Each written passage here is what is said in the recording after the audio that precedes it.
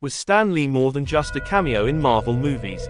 Yes, Stan Lee, the legendary co-creator of many Marvel superheroes, often made cameo appearances in Marvel movies as a nod to his significant contributions to the comic book world.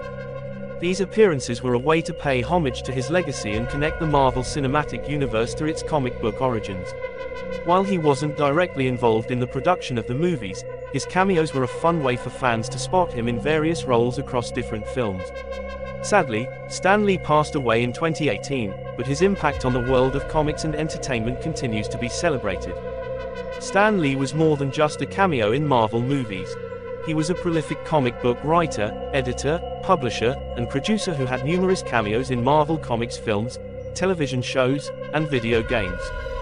He has appeared in all the Marvel Cinematic Universe (MCU) movies, including Iron Man, Thor, and the Avengers, among others. He also appeared in other Marvel-related media, such as Netflix's Defender Saga, where he made several cameos through images placed in the background of shots on posters and other pictures. In addition, Stan Lee filmed his cameos for Doctor Strange, Guardians of the Galaxy Vol. 2, and Spider-Man: Homecoming all on the same day.